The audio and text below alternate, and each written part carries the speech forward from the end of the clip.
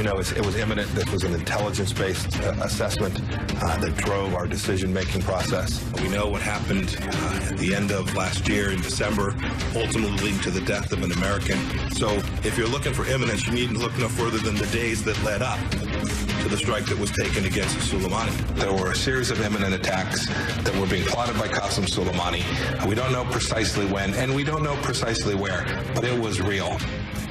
Good morning and welcome to AM Joy. So which is it, Mike Pompeo? Was it super secret imminent, but so secret we can't tell you imminent, or backwards imminent? Because the bad thing already happened, which really isn't what imminent means, or is it imminent? Because it's not clear from that migrating answer field that you and Team Trump America World Police actually have a justification for killing one of Iran's top military officials and making America less safe.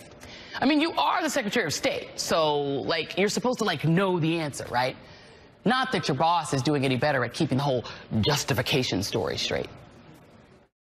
Soleimani was actively planning new attacks, and he was looking very seriously at our embassies, and not just the embassy in Baghdad. Did he have large-scale attacks planned for other embassies? And if those were planned, why can't we reveal that to the American people? Wouldn't that help your case? I can reveal that I believe it would have been 4 embassies. Now, for those who've been keeping along and following along, did you catch Pompeo's attempt to make it all sound like business as usual by telling reporters that the so-called threat to embassies was revealed to lawmakers in a classified setting as per the norm? Last night, the president said it was a threat to embassies, including to our Baghdad embassy. Why can you say that here, and the president could say it at a rally in Toledo, but no one said it to lawmakers behind closed doors in a classified setting, as multiple senators have since said? We did. Except they didn't.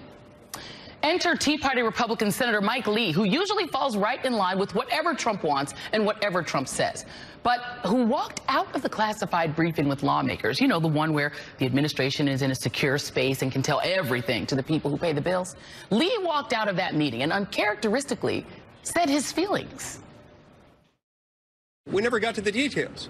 Every time we got close, they'd say, well, we can't discuss that here because it's really sensitive. We're in a skiff. We're in a secure underground bunker where all electronic devices have to be checked at the door, and they still refuse to tell us. I find that really upsetting. Oops.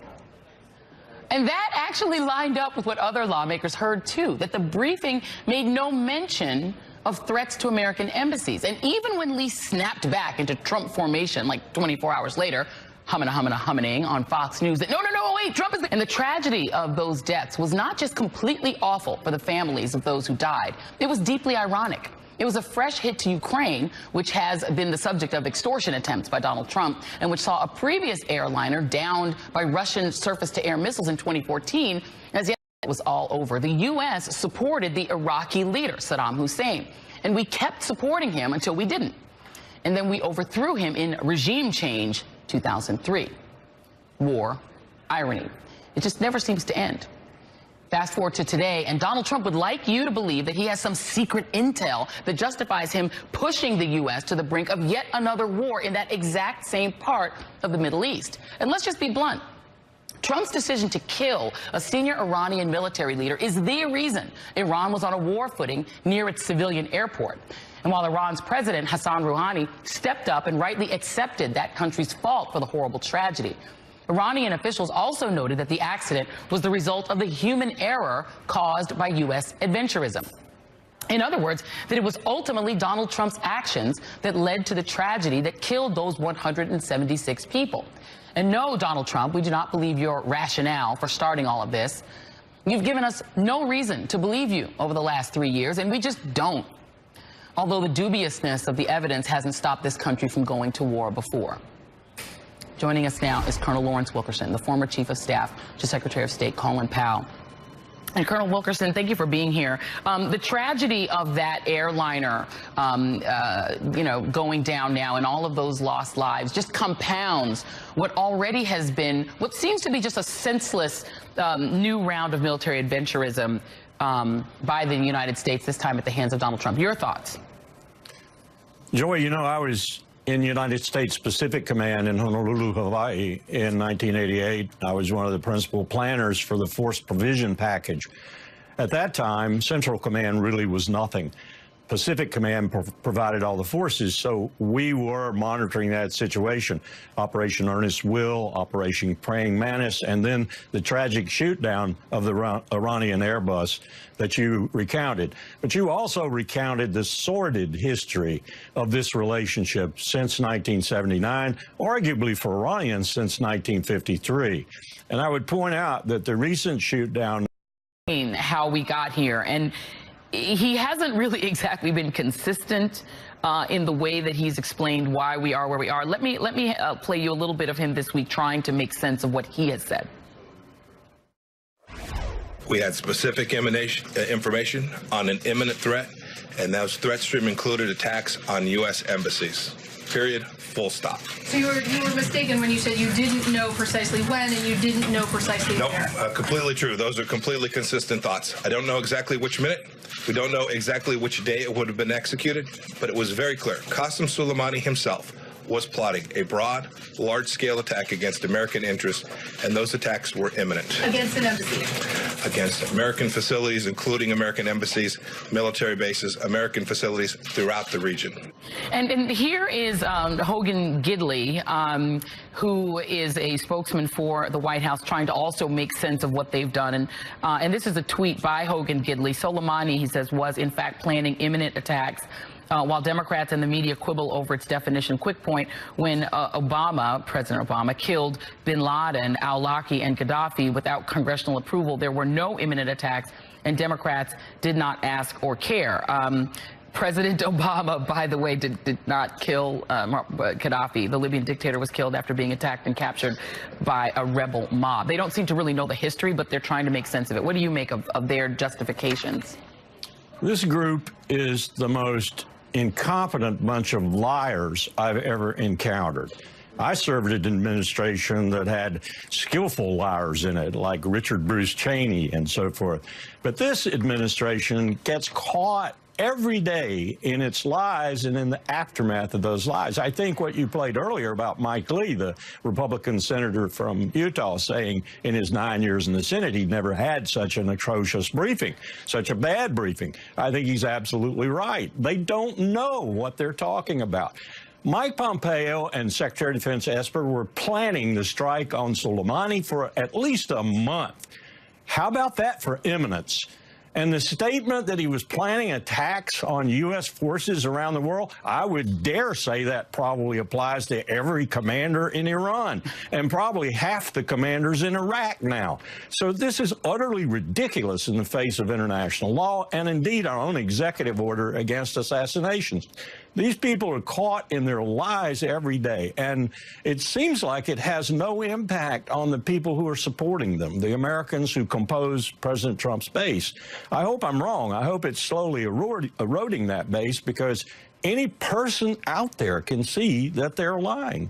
And what they're doing is they're trying to backpedal because they haven't been able to show us any evidence. And apparently they haven't been able to show Mike Lee, who's on their side, that they had some sort of evidence that they can point to. They weren't able to do it in a skiff, in a closed hearing where everyone was allowed to say what was the truth. They weren't allowed to do it to the point that Lee came out and went against them. But here's Mike Pence on the Today Show. And here he is also attempting to explain. Here he is. If we were to share all of the intelligence, and in fact some of the most compelling evidence that Qasem Soleimani was preparing an imminent attack against American forces and American personnel, also represents some of the most sensitive intelligence that we have, it could compromise those sources and methods. So they're saying that they can't share the most sensitive intelligence. Why wouldn't they share it with members of Congress such that Republicans wouldn't come out and blast them? Well, the main thrust of Mike Lee's protest was the disdain that the briefers showed for the Senate. That's unparalleled. I don't think that's ever happened. I don't think a senator has ever said anything like that about the Pentagon and the State Department since 1945. I really don't. I'd have to check, but I really don't think. And let's just look at some other aspects of this. Okay, Soleimani was a Quds Force commander, and the Quds Force was responsible for American deaths and so forth and so on. This is a war. We started it. We are waging economic warfare against Iran. International law allows for a state that is under siege by another state to do these sorts of things. I'm not excusing it. I'm just saying that it is to be expected. And let's wash away all the lies and all the cheating and all the stupidity and incompetence with Pompeo and others. And let's just look at what we did. The act we performed, despite its tactical positive nature perhaps, was a strategic disaster. We are now going to have to occupy Iraq, and good luck doing that. 165,000 Iraqi soldiers, however bad they may be, vastly outnumber the few thousand soldiers we have in Iraq. So good luck with that. We're going back to 2004 and 2005, and maybe Mark Esper will say, oh, it's not an insurgency. I guarantee you it will be an insurgency, and it'll be Sunnis and Shia attacking U.S. facilities and troops in Iraq. So are you ready for another 165,000 Americans to deploy to Iraq? I don't think Trump's base is. So this is a catastrophe, largely created by us. And the other thing is that it's difficult to trust what's coming out of this particular White House for a lot of reasons, right? Donald Trump has not exactly built himself up into a character that's that trustworthy when it comes to the things that he does. We know that Soleimani had posted memes antagonizing Trump on social media, which is something that is likely to have gotten to Trump. And then there are the things that Trump actually says. Here is Donald Trump on Fox News speaking to his base about what he thinks the next step is. Here he is.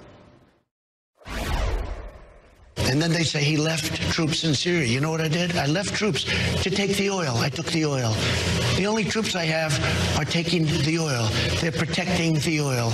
I took over we're taking the oil. We're not taking well, the oil. Maybe we will. Maybe we won't. They're protecting the facility. I don't know. Maybe we should take it. But we have the oil. Right now, the United States has the oil.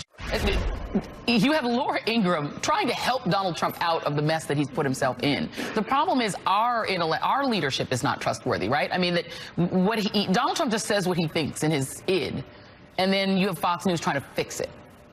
And a few days later, you have Donald Trump saying we don't need that oil anymore. We've got all the oil we need. We don't need it anymore, even though in 2018, 19% of our oil came from the Persian Gulf region.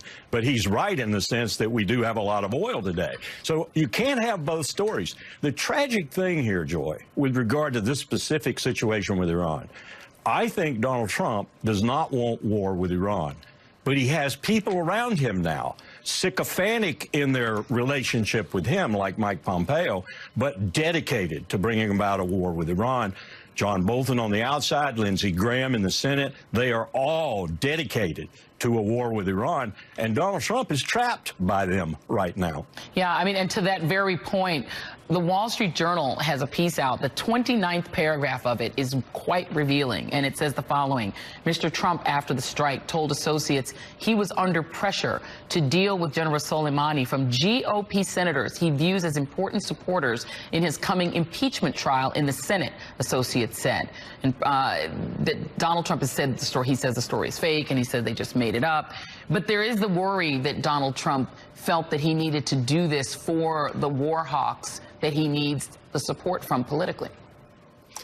There might be a burst of truth coming forth from the Trumpster in that regard, because I see him trapped right now. He's taken apart his national security decision-making apparatus. He has no process. And in the consequence of that, he has gotten people who are dedicated to this warlike posture, and in particular, a warlike posture towards Iran.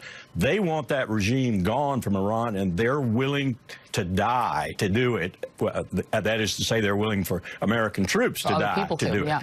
None of them are going to serve, that's for sure, nor any of their children are going to serve. Yep. So he's trapped right now. He's trapped by the very swamp that he supposedly came to Washington to drain. He has nowhere to go as long as these people are his principal advisors, and they're putting things up before him like the maximum option of killing Soleimani. That's a perfect example of what they've trapped him into. Yeah, it's a blue plate special now because he's in political trouble.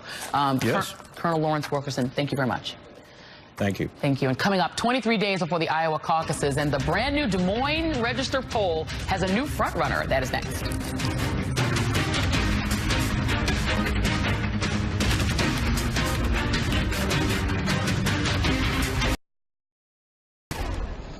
Welcome back. House Speaker Nancy Pelosi hasn't been mincing words about when she'll send articles of impeachment against President Trump to the Senate, saying that she'd send them when she's ready. Well, Pelosi has been under fire from both parties for her ongoing decision to hold on to them, but that's going to change because just yesterday she released that letter to Democratic lawmakers revealing that she's set to meet with colleagues on Tuesday to talk about next steps, while also signaling that she would send the articles to the Senate as early as next week.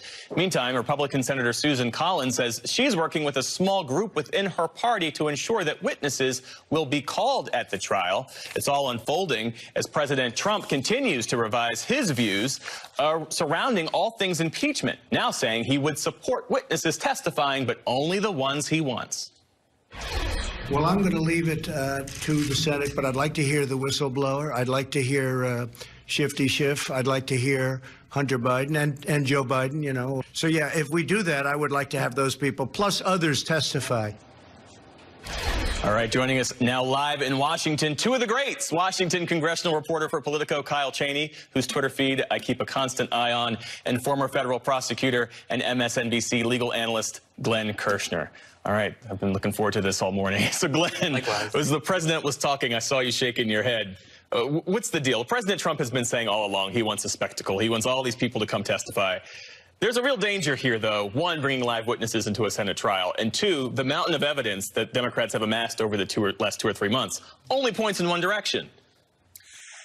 You know, after 30 years of trying criminal cases, Jeff, to hear somebody, no less the President of the United States, say, I would like all of the witnesses who I think can either help me or turn this into a circus, but I don't want any of the witnesses who can provide sharply incriminating information about the drug deal I was cooking up inside the administration, is, in a word, insane. And frankly, in every Senate trial on articles of impeachment, there are witnesses. There have always been witnesses, particularly in presidential impeachment trials. There should be witnesses, but, you know, you can't set up a false equivalency. The witnesses should be relevant to the issue at hand, not the Bidens and the whistleblowers, and maybe we'll find Hillary Clinton's server and put that on the witness stand. I mean, that's not the way any of this is supposed to work. And Kyle, based on your incredible reporting, do you think there will come a time where Mitch McConnell will actually take a vote and there will be 51 Democrats and Republicans who vote to hear from witnesses? He says we'll make that decision later. Will later ever come? Well, he keeps talking about the Clinton precedent, and I've been reviewing the Clinton precedent, and what happened in that case was they actually took a vote on a motion to dismiss before they ever considered whether to call witnesses. Now, that motion to dismiss was defeated. It's a little bit of a different Senate, a different time. So if they overcome that hurdle, then yeah, they would have the debate and a vote on calling witnesses. Are there Republican senators that would vote against the broader Republican conference there to call witnesses?